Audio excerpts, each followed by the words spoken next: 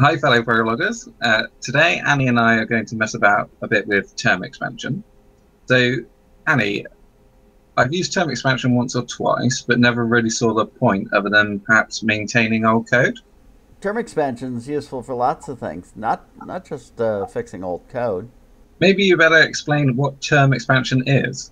Term expansion is really two multi-file predicates. Whenever Prolog compiles, it looks for this predicate in the module being compiled. If it exists, it's handed the entire term that's going to be compiled. If it succeeds, then Prolog will compile out instead of in.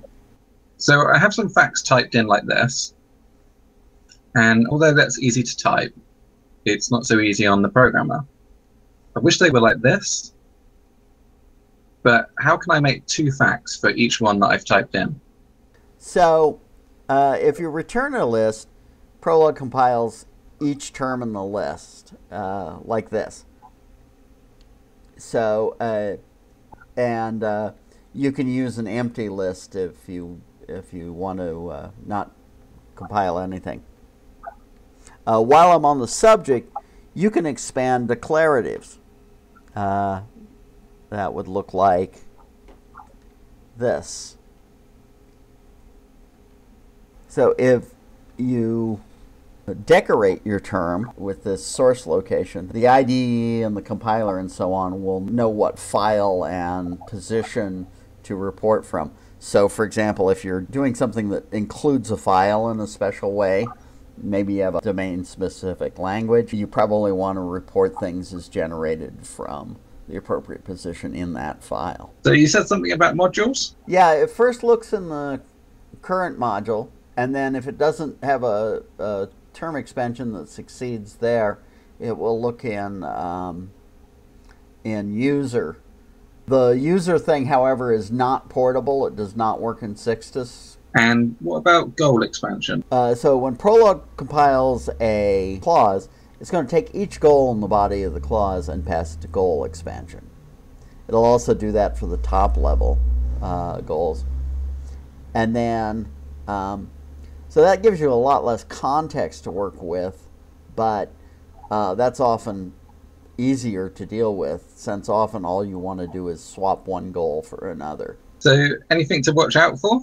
As always, debugging things that happen at compile time can be a bit confusing. These are multi-file predicates, so be careful that make doesn't always clean them up. So you said there were other uses for term expansion rather than just maintaining your code. You know the Prolog pattern of having a predicate that calls a helper and passes in some starter values. Here we've got SumUp, which is just adds the values in a list, and to do that we're going to have a starter value. If we were using this a lot, this is actually one more unification that has to happen just to get the 0 in there. So we could instead do a goal expansion, and whenever we see SumUp2, substitute SumUp3 with the first argument 0 for it. You can do interesting conditional compilation stuff. And in general, anytime you have boilerplate in your code, it becomes clutter.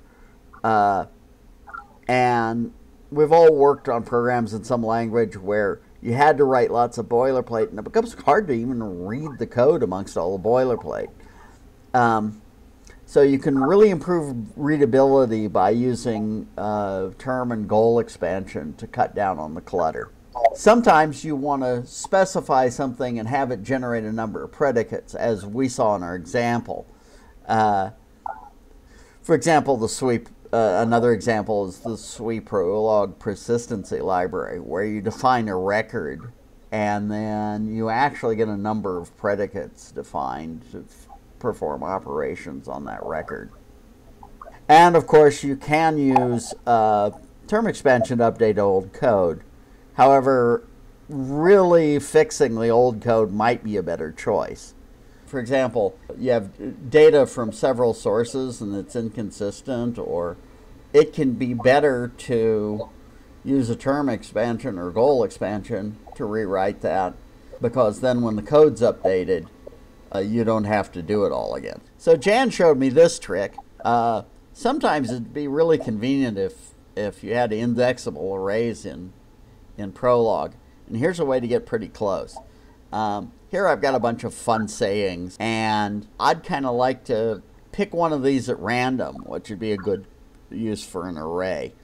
How can I do that? I can use a term expansion. So here's a term expansion that takes a global variable and expands fun saying to add an index, and it just gets the old index, increments it, and sticks it back in for the next time. We can try seeing what fun saying 2 is, and other than being in the wrong module,